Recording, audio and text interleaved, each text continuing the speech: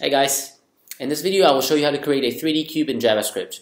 There's many easy ways to create a cube using pre-made libraries like three.js, which are amazing, but I think it's educational to see how to actually create a cube from scratch so that we can go through all the processes of projecting a cube from 3D to 2D and also the way to represent a cube in memory and processing it. So let's get started. Well, let's start as usual and create an index.html file to contain our little cube, and what I will do is I will create a canvas. So notice that I will not be using any JavaScript libraries or even any WebGL capabilities. I will just be using 2D plain old canvas functionality, so nothing really fancy in terms of the API. I will just be implementing everything myself. So let's just go ahead and create a cube.js file which will contain our logic there. So we will have to initialize the canvas as usual, so it's going to be the canvas tag, and then let's just get the 2D context. So remember, we are in 2 dimensions. Everything that is 3D is going to be done on the software side, just right here in the code. Okay, so how is this cube going to look like? What it's going to look like is it's going to have the faces of a cube, but on this first video I'm not going to be doing the faces as proper triangles, but instead what I will be doing is I will be drawing them as individual points. So it's going to look a little bit like that, and what I will do is I will put random points within the cube like that, and inside the cube as well. This makes it easier because it's easier to draw points than triangles. We'll see why in the next video of this series, but yeah, that's the plan for now. So let's go ahead and create the geometry of our cube in terms of code. So what I will do is I will have just some vertices or some points, let's call it, and make a function in a geometry. Let's also keep the variables for the size of the canvas, and we've got the inner geometry, and what I will do is I will label my dimensions.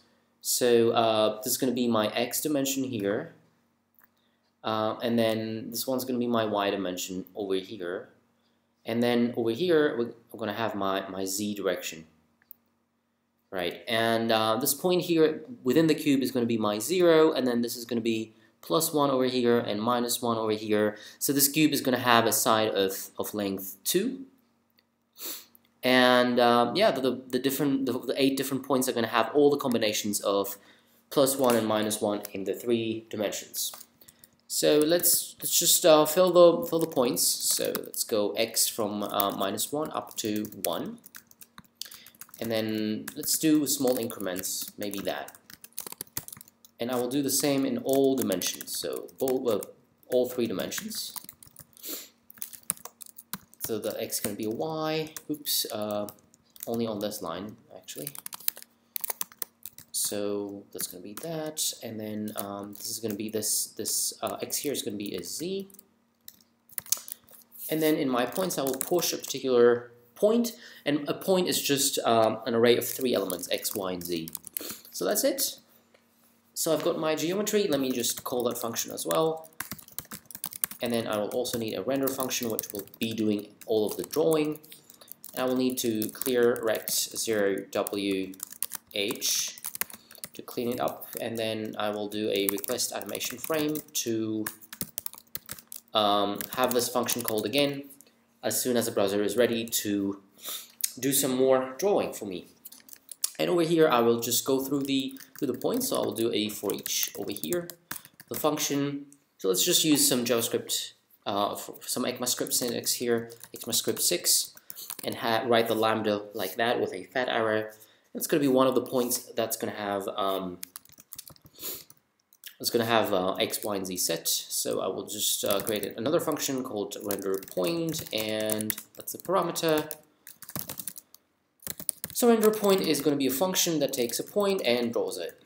And in order to do that, I will need a model to view function which takes coordinates from the model space, which is going to be my three-dimensional space, and it projects them into 2 dimensions.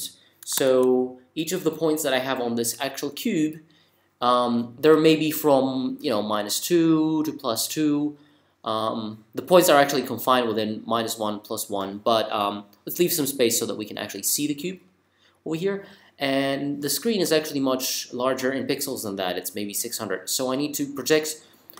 I need to maybe translate from, or not translate, but rather, yeah, have some transformation that takes me from the model space to the view space. And the other thing that I have to notice here is that each of my point has a z coordinate that I need to get rid of somehow, so that we remain in screen space, because all the things that we can draw with a canvas is just x and y's basically.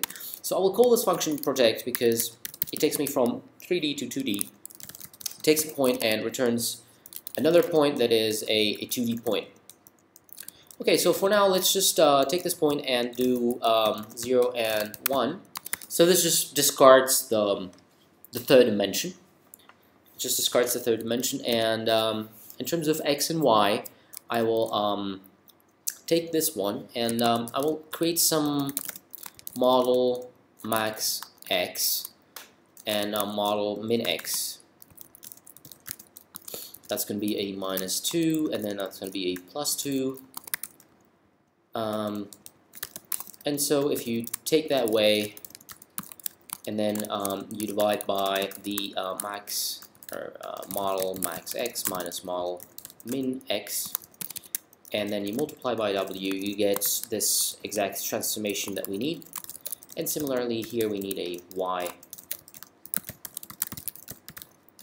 Okay, so this just takes it from a space that goes from min to max, from -2 to +2, and it translates it into something that goes from 0 to w.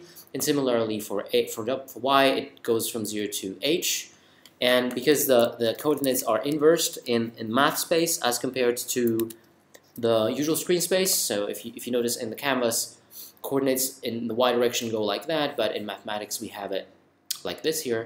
So we need to also do an inversion. So just rather do this here. Okay, and notice how this is just the percentage of how much room we've covered over the space from -2 to 2. So it's going to be a number from 0 up to 1, a fractional number, right? And so the 1 minus portion here is just going to be also a number from 0 to 1. Okay, that sounds good. And then I can also do a min y and a max y. That sounds good. So in order to render a point, I'm going to get the projected point, which is the projection of the point. And then I'm going to render that particular point by drawing a very little line at that specific location. So just move to the projected point 0, which is the x. So let's call it x is projected point 0, and y is going to be projected point 1. And this is going to be x, y, and then I'm going to make a line 2. Just 1 pixel next to it, just so that we can see it for now. And yeah, stroke that in maybe a white line. Cool. And maybe make the line width a little bit wider than usual so we can see it properly. And since it's white, we're going to need a CSS that makes the canvas black by default. So let's call that file style CSS and go ahead and make it black.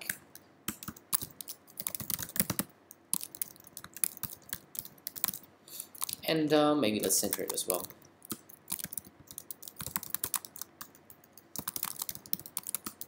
Cool.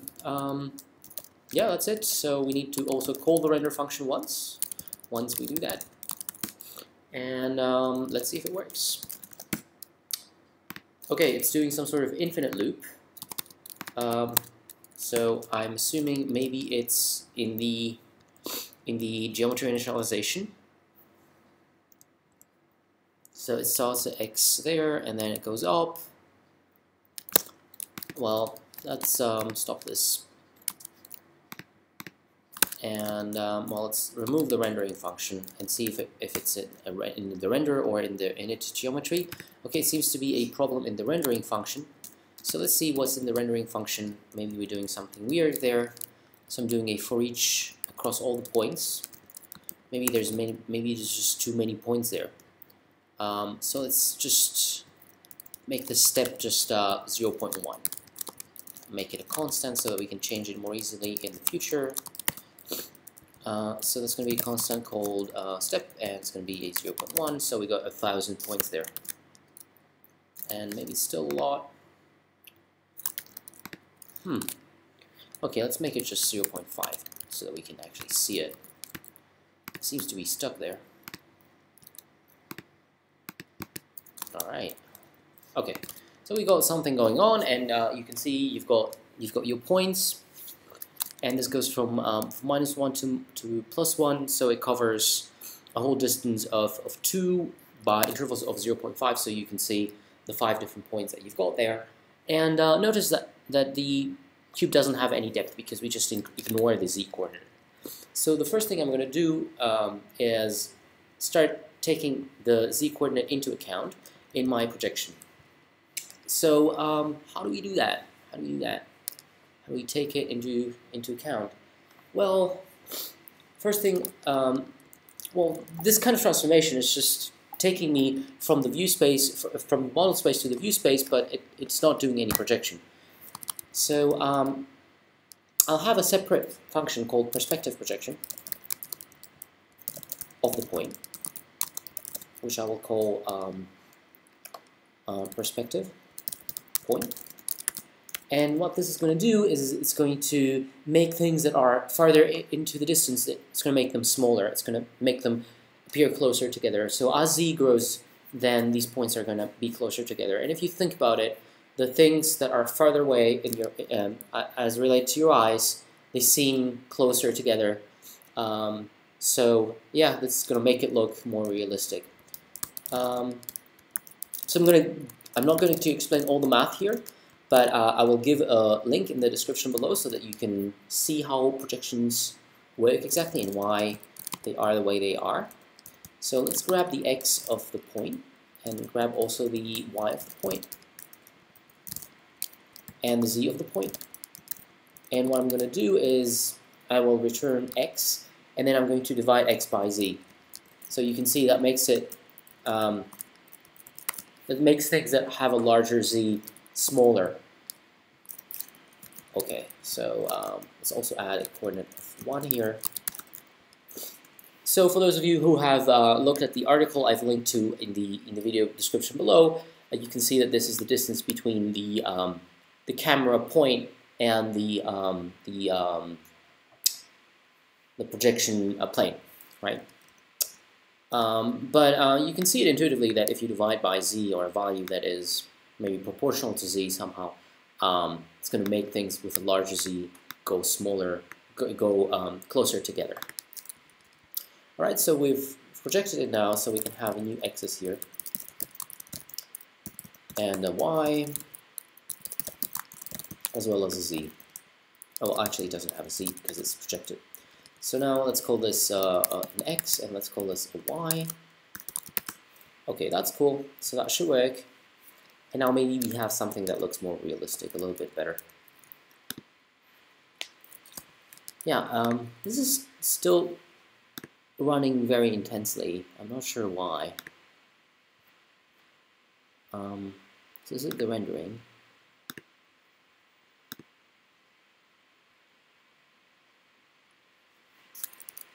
Okay, so now it's failing actually. Let's see why. Perspective projection. Okay, there we go. So it's in there, and for some reason I've got x is equal to -infinity and y is equal to +infinity, and the reason is maybe I'm not adding too much to z. And notice that z in some cases is -1, so if I add -1 plus 1, that becomes infinite, and then this corresponds to basically being inside the cube in terms of the camera that we're looking from. So let's make it a little bit larger. Let's move the camera further back, basically. And yeah, you've got it. here's the cube. So you can imagine that's a cube. It's not really moving or doing anything so far, so you can't really see its third dimension, but it has some sort of perspective, so that's a good start. Well, now that we have the cube here, let's make it rotate so that we can see it in 3D. Oh, okay, here we go.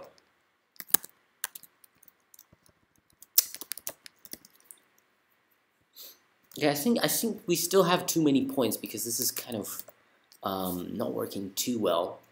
But let's make it maybe a little bit less. I'm not sure. Maybe I'm doing some other sort of mistake because it's just too slow for this kind of simple kind of drawing. But yeah, let's make it back, put it back, and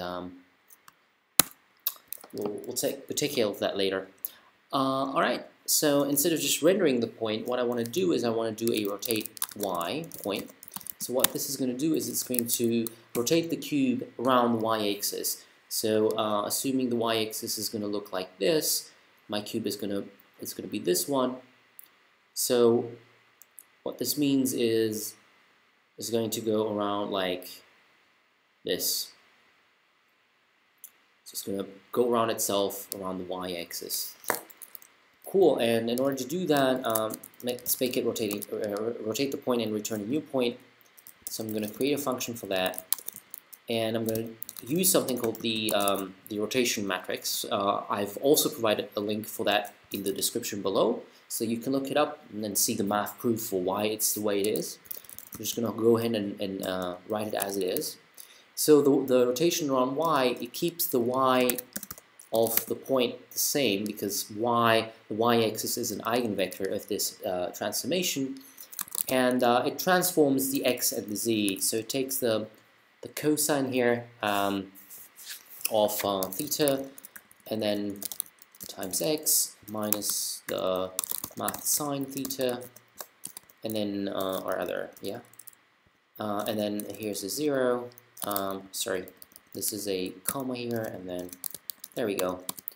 Okay, and then over here we have that this is the math dot sine, and this needs a minus actually over here, and then this needs a times z, and this is going to be times x, and then math dot cos of theta times z. Right, so this is just a matrix multiplication, and this is the new x, the rotated x value. Sorry, this needs to be, this would be the rotation matrix, but actually after the rotation matrix is applied, this is just going to be the values like that directly, so they're going to be added together. Right, so this is the new x value, the x value of the rotated point. This is going to be the new y value, and this is going to be the new z value. Right, so you can see that the new x value depends on both x and z, and the new z value depends on both x and z, but the new y value is just the same as before. Yeah, so you can look up the math later. So let's see if this actually works. Let's see if this does something. So this requires a point as well as theta. Let's do that, and we need to extract the x and y and z coordinates.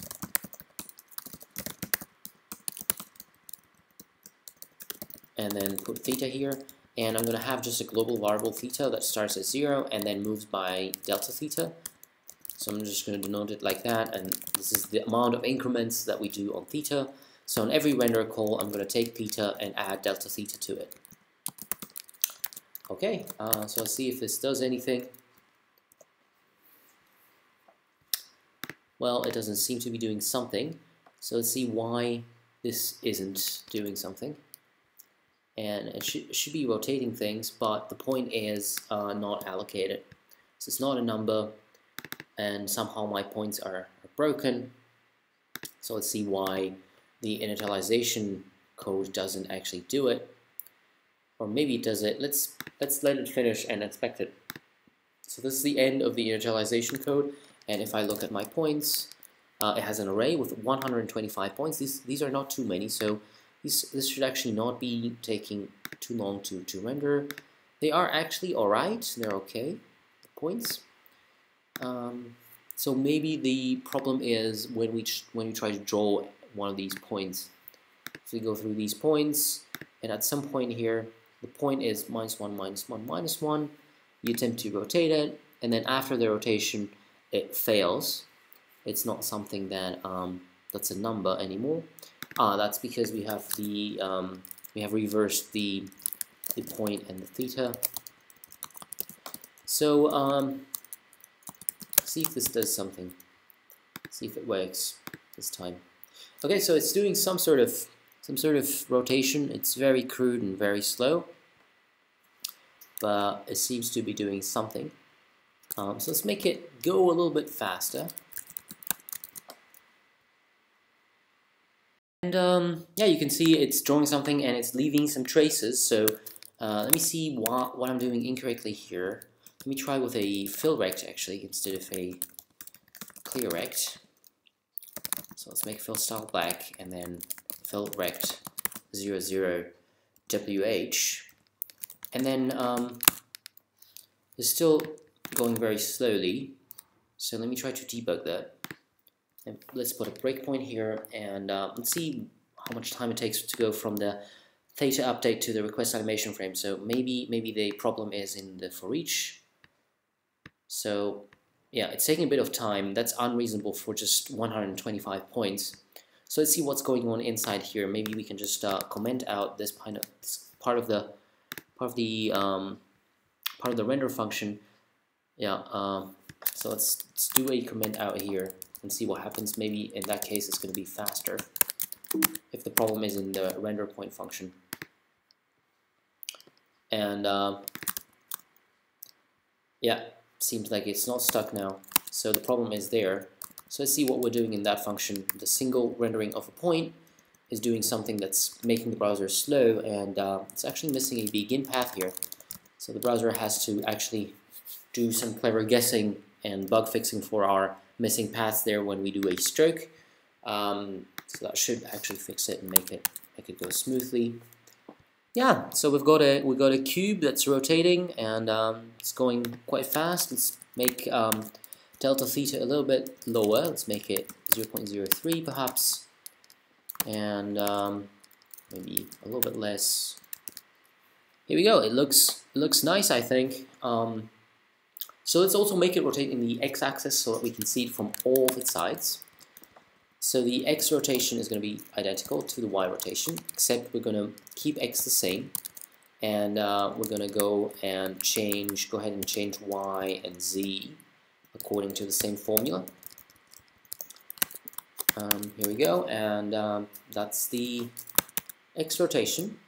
So let's call it x, and I'm going to go ahead and rotate in both directions. So the updated point is now going to be also rotated by theta, but maybe a small percentage of theta, maybe I don't know, 43 times, 0.43 times. So it rotates in different speeds in both directions, and you can see it's going around its center. And it looks like a cube. It looks like something crudely 3D, and we haven't really used any 3D functions or anything, just 2D functions. The trick is really the division by z that we did here. So it's all in the perspective projection that makes it look 3D, and basically just this division over here.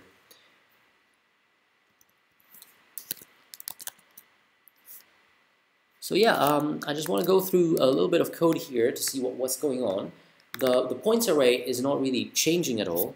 It's just the original geometry, but I'm looping through each point and running this lambda function for each point. And one of these points, let's take any one. What we do is we take the original one and we apply theta rotation, y rotation by theta to it, and we grab the new point. This new point, this rotated point, is never really stored, but what happens is the theta value is updated in every render call. So each time we rotate the point further. We don't store this rotation at all, we just redo it every time. And after we rotate it around the y-axis by theta, we rotate it afterwards around the x-axis by 0.43 times theta, and we get the final point that we're ready to draw, which gets rendered over there. So yeah, before I close this video, I want to show you a little bit of the math that we use for the projection, because that's the core part of this code. So the way that this projection works is we imagine that there's some sort of eye here of the user that's looking to the world, and the world here contains a cube.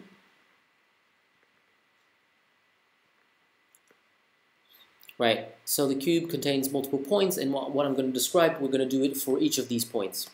So let's assume that this is some sort of 3D space. So take this as the z direction, and take this as the y direction, and take this as the x direction.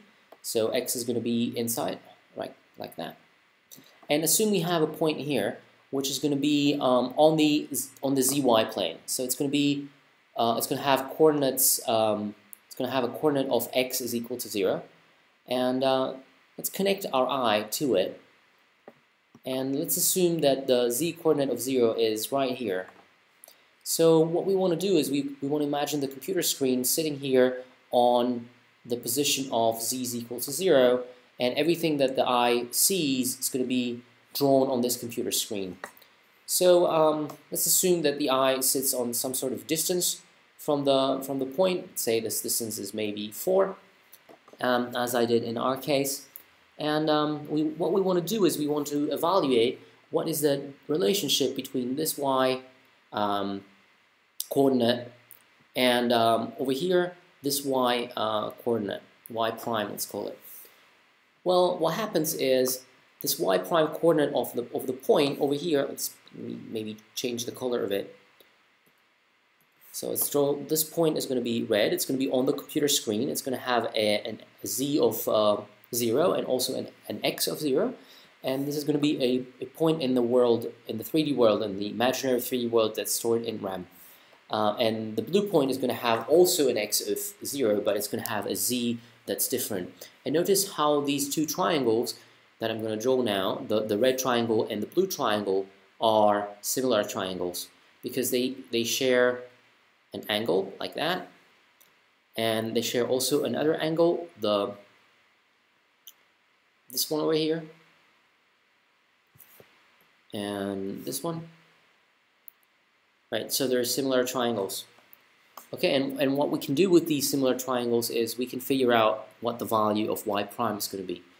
And if you take a look at that, you can see that we can calculate y prime over 4 is equal to, it's going to be equal to y over 4 plus z. And if you move the screen around a little bit, or the eye around, you can change this 4 to make this look better or worse, as I did in my example.